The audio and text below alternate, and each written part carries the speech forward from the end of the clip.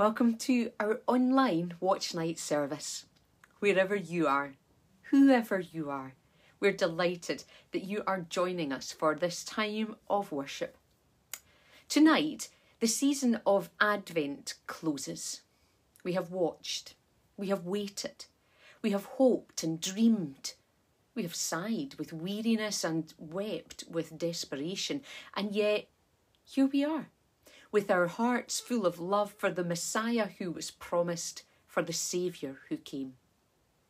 Tonight, perhaps different from any other Christmas Eve we have ever known, but still we celebrate the unchangeable truth that God so loved the world, he gave his one and only Son, so that everyone who believes in him shall not die, but have everlasting life. Let us worship God. We turn to our opening hymn of praise with the beautiful and emotive British Sign Language as we sing together, O Little Town of Bethlehem.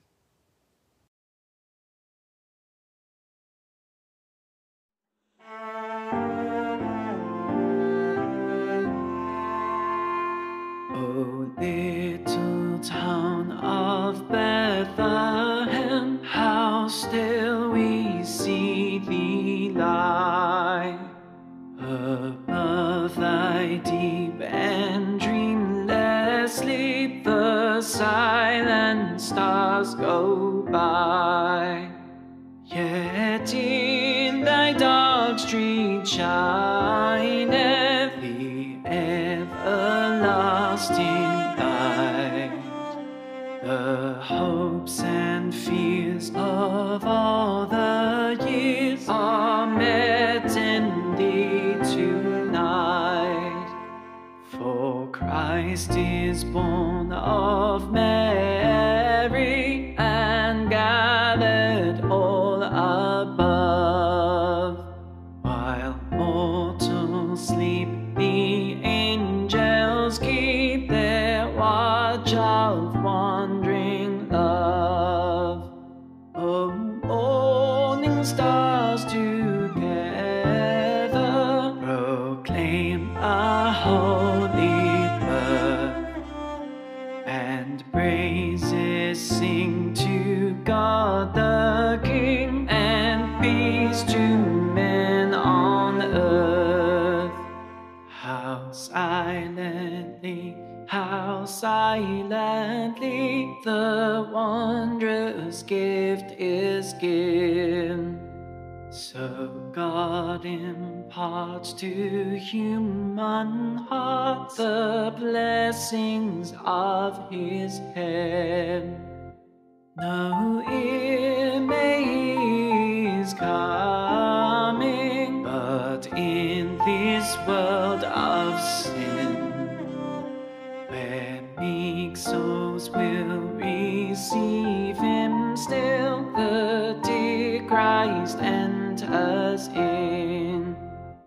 O holy child of Bethlehem, descend to us, we pray. Cast out our sin and enter in, be born in us today. We hear the Christmas angels, the great tidings tell. Oh, come to us, abide with us, our Lord Emmanuel.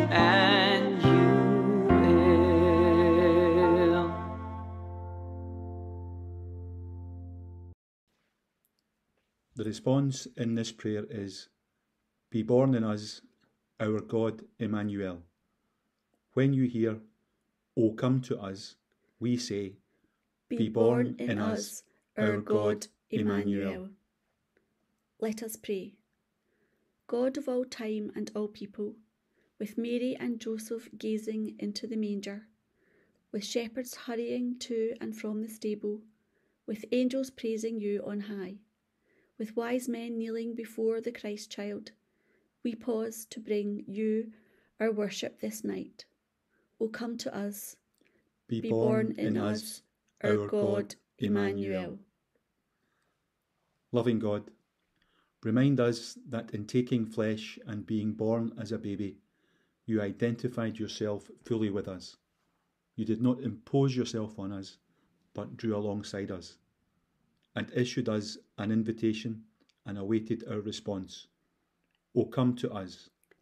Be born in us, our God, Emmanuel.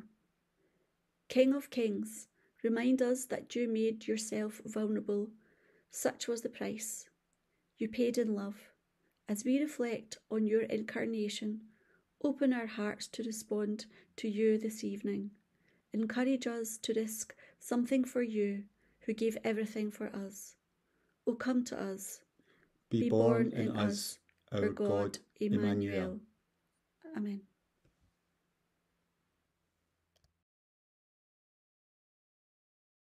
This reading is from the New International Reader's Version. Matthew chapter 1, reading from verse 18. This is how the birth of Jesus the Messiah came about. His mother Mary and Joseph had promised to get married, but before they started to live together, it became clear that she was going to have a baby. She became pregnant by the power of the Holy Spirit. Her husband Joseph was faithful to the law, but he did not want to put her to shame in public, so he planned to divorce her quietly. But as Joseph was thinking about this, an angel of the Lord appeared to him in a dream. The angel said, "Joseph, son of David, do not be afraid to take Mary home as your wife. The baby inside her is from the Holy Spirit. She is going to have a son. You must give him the name Jesus. That's because he will save his people from their sins." All this took place to bring about what the Lord had said would happen. He had said through the prophet, "The virgin is going to have a baby. She will give birth to a son, and he will be called Emmanuel." The name Emmanuel means God with us. Joseph woke up. He did what the angel of the Lord commanded him to do. He took Mary home as his wife, but he did not sleep with her until she gave birth to a son, and Joseph gave him the name Jesus.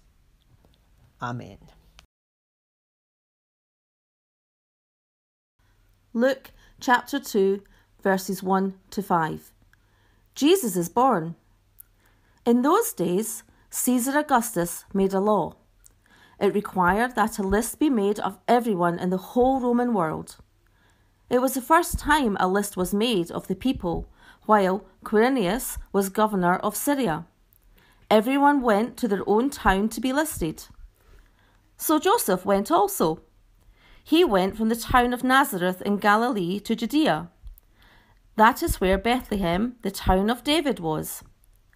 Joseph went there because he belonged to the family line of David. He went there with Mary to be listed. Mary was engaged to him. She was expecting a baby. Amen. Thanks be to God.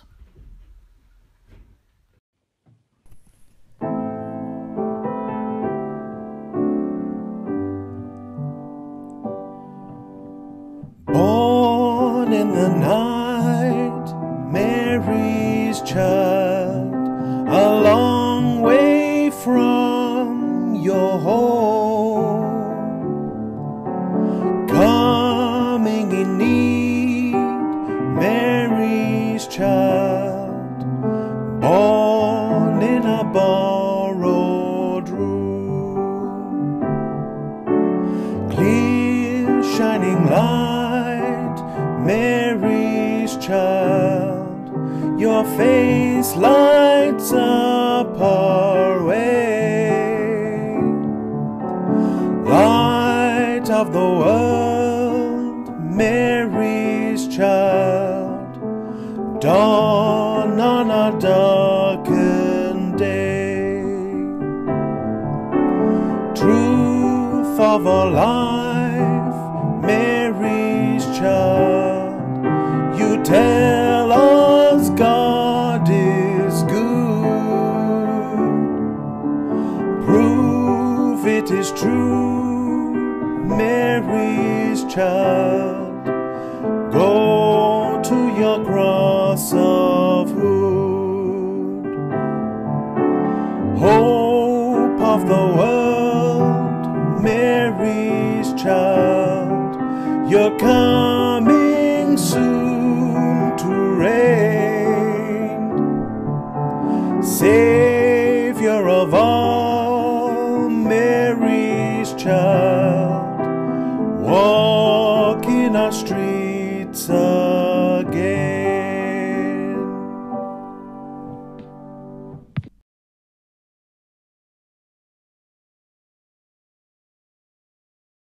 The newborn king arrived at 12 o'clock midnight precisely, Middle Eastern time. A rather feeble £4 5 ounces. But what could you expect from an undernourished peasant girl? No district nurse was present.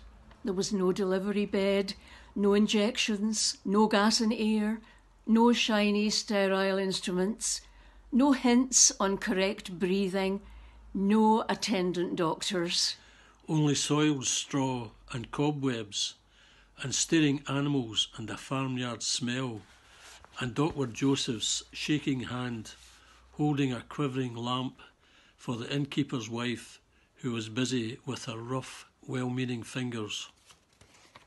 So the new Red King entered his kingdom, to the pricking of hay and the tight warmth of the long swathing bandage. There was no dignity about it, except the dignity that attends every human birth. No mystery, except the normal mystery of a new life.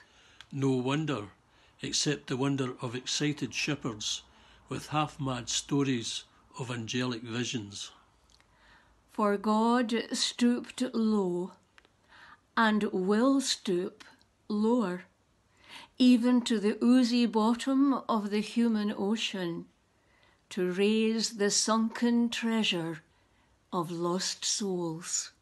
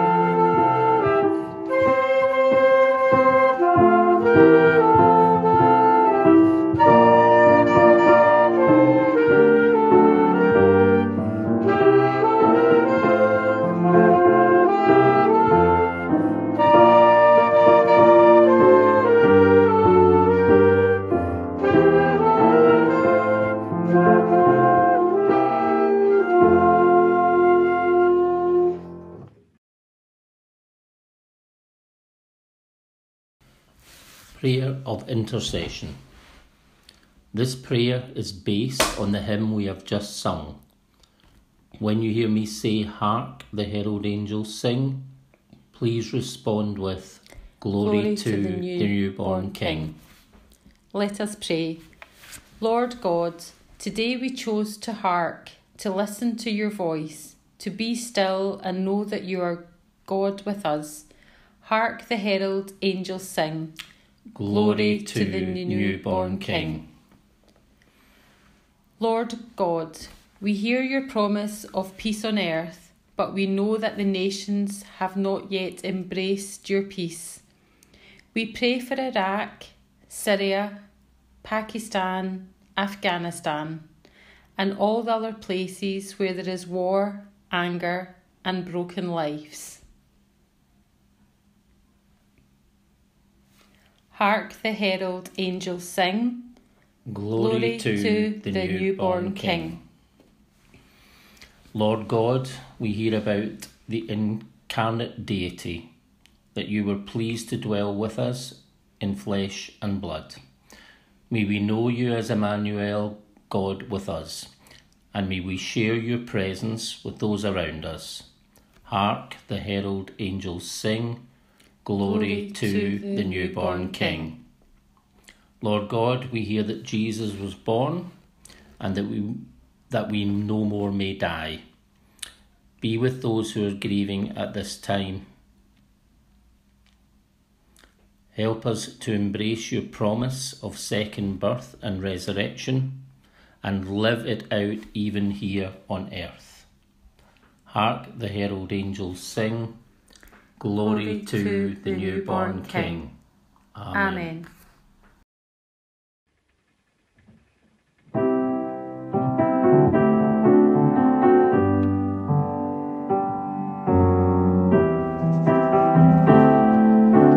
Glorious light, see the dawn of salvation.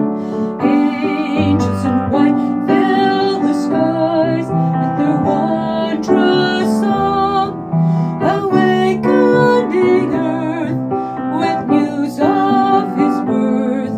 Join the hymn of the highest heavens, long as the world fought the song of the angels. Heavenly music is drawn by a warring world, yet hope burns a light that shatters the night. Turn your heart to the call of glory, glory to God in the highest, peace to men on earth.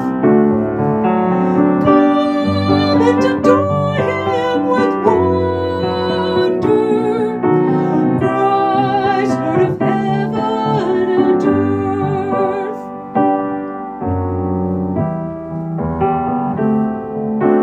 There is a day all creation has longed for, when all of time has been spent and the Lord returns. His song will repeat as heaven completes, promise peace that will fill the nations. Glory to God in the highest, peace to men on earth. Come and adore him with wonder, Christ, Lord of heaven and earth. Glory to God in the highest, peace to men on earth. Come and adore him with wonder, Christ, Lord of heaven and earth.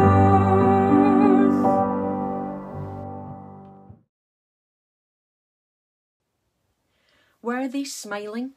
as they journeyed for months, travelling far from home, sure that the trip was worthwhile, but wondering if they had the stamina to endure it? Were they smiling as they fingered the gifts in their bags, gifts that symbolised suffering and death as much as hope and royalty? Were they smiling as they gazed above and realised that the star had moved on yet again, that there were still more miles to cover? Were they smiling when they reached the palace and encountered Herod? Were they smiling when they realised they'd made a mistake, and when they realised how awful that mistake might be for countless others? Were they smiling as they huddled by the campfire, stinking of sheep and sweat and unwashed clothes? Were they smiling as they scrambled through briars and hedgerows to release yet another of their flock from entrapment? Were they smiling when the heart-stopping appearance of an angel gate-crashed their night shift? Were they smiling as they ran towards the town where they were routinely shunned as outcasts and nobodies? Was he smiling as he heard the news that a trip to Bethlehem had been mandated? Was he smiling as he led his 9-month pregnant fiancée on a dangerous road trip? Was he smiling as he wearily searched for a place for them to stay? Was he smiling as she screamed in agony with yet another contraction? Was she smiling when she left her home, her family, her security to travel with the man to whom she was betrothed in order to be counted? Was she smiling on the cold nights as they rested on that 90-mile journey? Was she smiling when the best they could find smelled of animals and isolation? Was she smiling as they came faster and faster, more urgent, more pressing, with each contraction her body willing this baby to get out?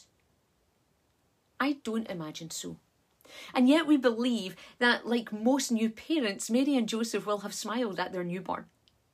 We're told that the shepherds returned to their fields rejoicing. We imagine that the Magi were glad they'd made the trip. Did they know the smile of God? I am absolutely convinced of that. Maybe this hasn't been the year for many smiles. It's been so hard. We've missed out on contact with others, human touch, hugs. We've missed real life interactions and endured the on-screen ones. We've been restricted and regulated. We've masked and sanitised and kept our distance. For sure, it has been the year when most of our smiles have been hidden behind face masks. And I don't imagine that many of you have smiled as much in 2020 as you did in other years. But we are not the first to have experienced life being very different from how we had planned. We are not the first to have endured hardships and restrictions. We're not the first to have had to adjust how we relate to one another. We're not the first to have longed for life to be simpler, more normal. You may have found it harder to smile at points in 2020, but the truth of Christmas is that the things that really matter are unchanged. God is still Lord of the universe. You are still deeply loved. You are still worth the King of Glory making the journey from heaven to be born in a grotty stable. You are precious and worth saving, and tonight God makes his face to smile upon you. You wear a mask, so do I. But nothing could mask the love God has for us. Nothing should mask the message of Christmas, so may we read in each other's eyes hope, peace, joy, and love. As we move towards midnight, we're going to sing Silent Night. When we finish, I invite you to ask God's blessing on everyone else who is watching by signing, "Peace be with you." Peace be with you. Peace be with you.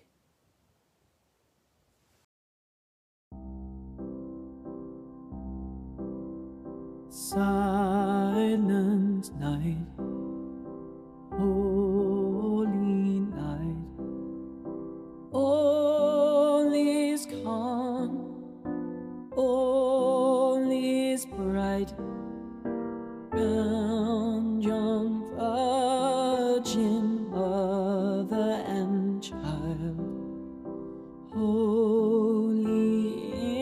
infant, so tender and mild, sleep in heavenly peace, sleep in heavenly peace.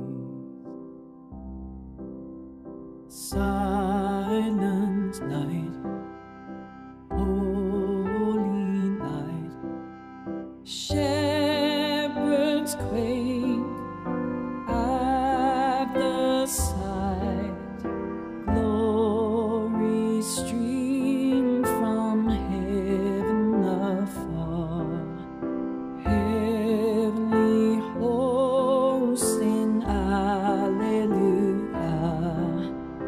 Christ the Savior is born, Christ the Savior is born.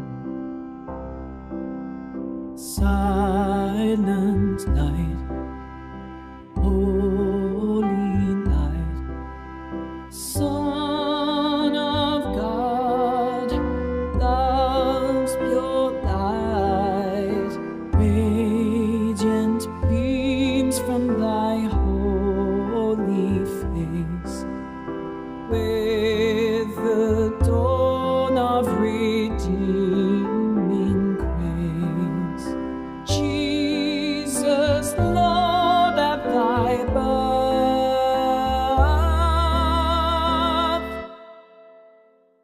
Jesus, Lord, at thy birth.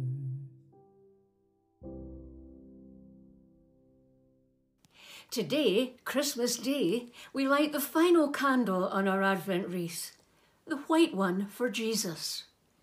But first of all, let's light the others. First of all, the candle of hope. And then the candle of peace. The pink one, which is the candle of joy. And the fourth one, which is the candle of love. And now, on Jesus' birthday, we light a candle for Jesus. And as we do so, we pray, Holy God, thank you for Jesus. As we celebrate his birthday today, give us the hope, the peace, the joy, and the love that only he can bring. For his sake, amen.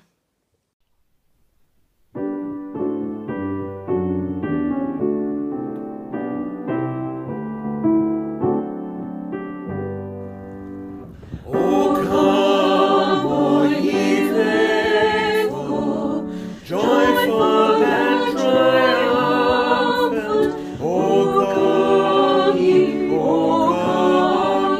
to Bethlehem.